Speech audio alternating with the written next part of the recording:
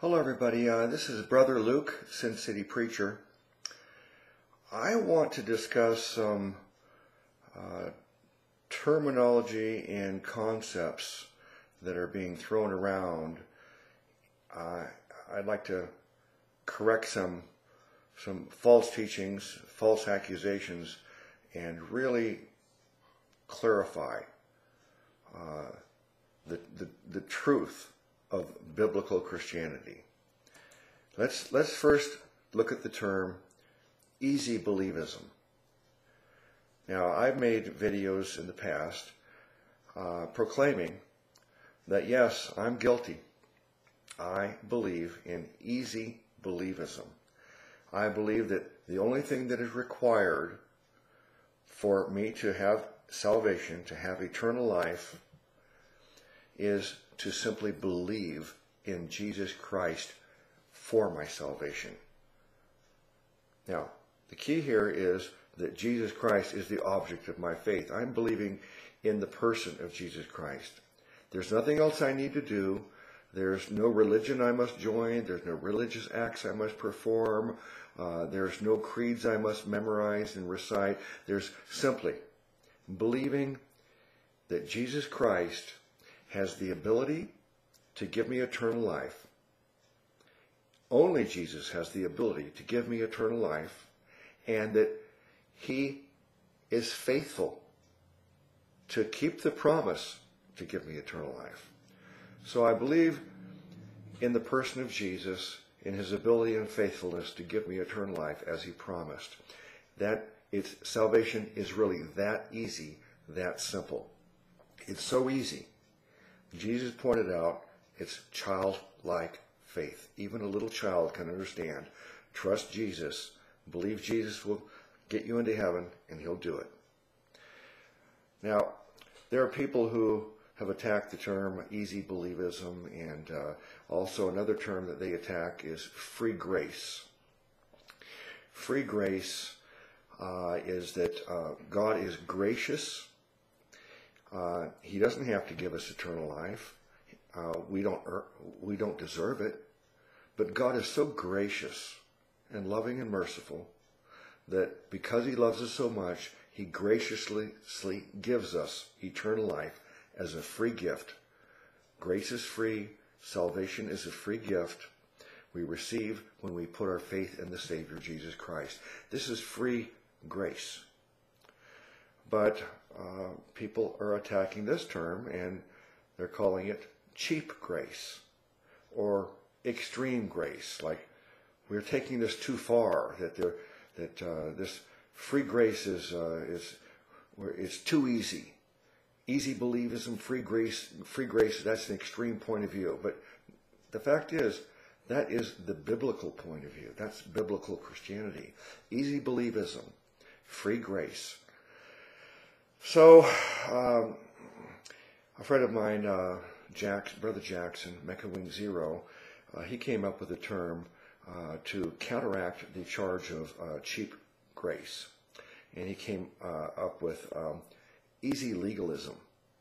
In other words, there are people that are saying that you're making salvation too easy, that you've got to repent of your sins, and you've got to change your life. There's got to be fruit. They give you a list of things that you must do, a list of changes that you must make. Otherwise, you're not truly saved. And so these people are rejecting the idea that salvation is easy and grace is free. And but what they're failing to understand is that the legalism that they are trying to impose on everyone else is impossible if we really try to follow the law completely. Jesus pointed this out to us and said that with man it is impossible, but with God all things are possible. Following the law, becoming perfect to satisfy God, meeting the standard of God, which is the glory of God. The Bible says that we all fall short of the glory of God. Jesus Christ is God Almighty. He became a man so He could die for our sins. And while He lived a perfect, sinless life. Now, none of us have ever been able to do it. Jesus is the only one that's ever been able to live a perfect, sinless life. That is the standard that is set. That's the standard you must meet if you want to get to heaven through personal merit. So if you think that something besides faith in Jesus is required, and you're going to impose other requirements, or changing of your life to a certain extent, then you're going to have to change yourself so completely that you must be perfect. And but the problem with these people is that they charge us with preaching cheap grace, making grace cheap. But what they're doing is really making legalism, the law, cheap law.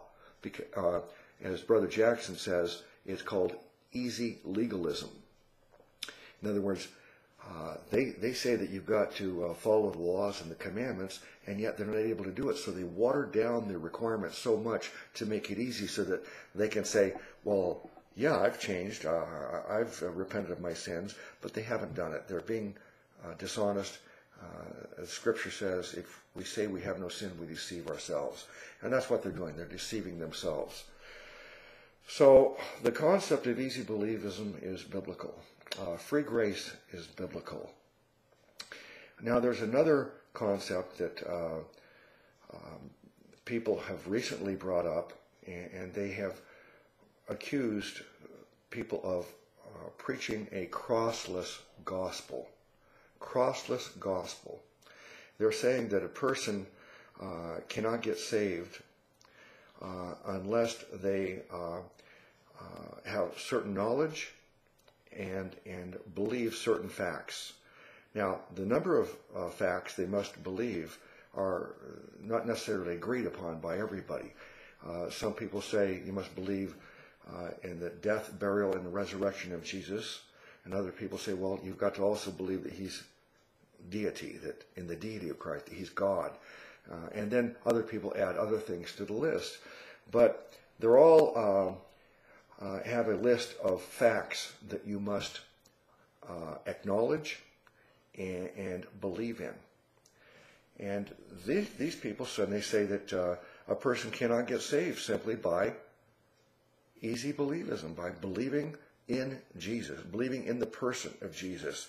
And they're adding the requirement of learning and assenting to all the facts about Jesus.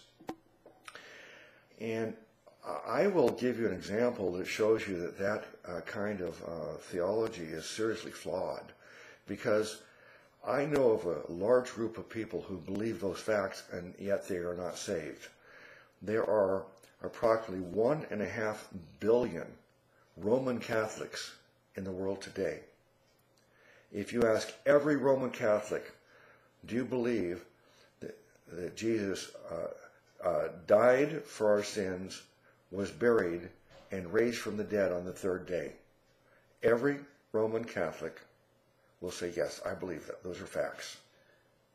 So here's a large group of people, large population on the earth today, who do believe that gospel, those facts. And yet if you ask them, do you think you're going to go to heaven? They're going to say, well, I don't know. I hope so. Maybe. I'm trying. I said, well, why? Why do you think you're going to go to heaven or not? And they say, well, I'm a good Catholic. I go to church. I go to confession. I do this. I do that. I. They're trying to base their salvation upon their own performance, their personal merit. So even though they believe in the gospel facts, they don't have faith in the Savior. If I ask them, on what grounds should you go to heaven, they should be saying, because Jesus is my Savior, because my faith is in Jesus. I'm depending on Jesus, not on myself. And yet they never say that. They always try to justify themselves through their own performance. So the idea of thinking that a person can have mental assent to these facts in the gospel and be saved is easily disproven by 1.5 billion Roman Catholics. So it is dishonest to use the term crossless gospel. I don't believe any Christian is telling people about Jesus and how to be saved and neglecting to tell them about the cross, the dying for our sins, the resurrection, and much more. Everyone is telling people all these facts and more. So it's a false accusation. But these people who believe that you can be saved if you just believe in those facts, and then they have what Brother Jack Smack would call a faithless gospel.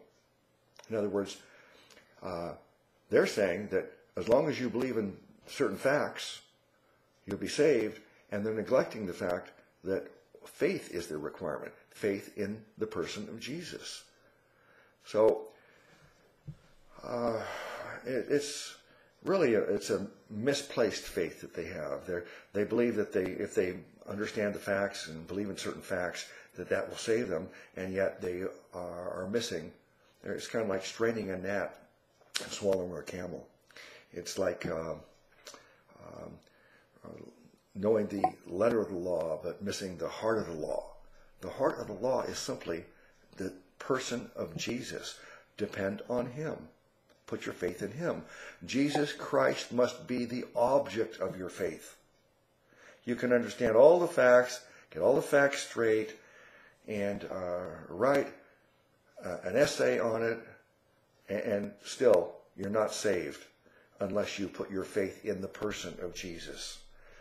So these people who are using this term crossless gospel are being very dishonest, and they are making the serious mistake of thinking that mental assent to the facts of the gospel save you, and neglecting the fact that faith in the person of Jesus is what saves us. So Brother Jack Smack got it right. They are teaching a faithless gospel. And if you think that believing in Jesus for salvation is insufficient, that you must also understand and agree to certain facts, then you're going to have to discard dozens of verses in the scriptures that say otherwise. For example, I could give you dozens of examples, but let's look at John 3:16. It says, "For God so loved the world that he gave his only begotten Son, that whosoever believeth in him should not perish, but have everlasting life." So if you believe that this crossless gospel message, this faithless gospel, then you would have to conclude that this verse can't save you, because there's no reference to the cross, there's no reference to the resurrection. So let's remove John 3:16. It's invalid. It has no saving power according to you. Next, you're going to have to remove Romans 6:23.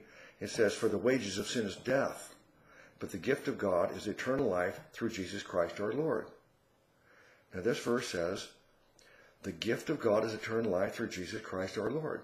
Is that enough for someone to get saved?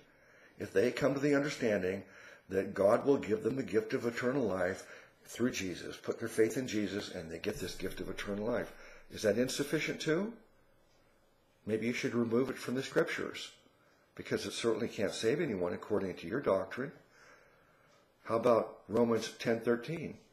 "Whosoever shall call upon the name of the Lord shall be saved." So is that also invalid? If you think that because the cross and the resurrection are not mentioned in that verse, that it has no saving power, you're going to have to just dismiss it and say, person can't get saved from Romans 10:13. What about Acts 16:30 and 31? "Sirs, what must I do to be saved?" And they said, "Believe on the Lord Jesus Christ, and thou shalt be saved."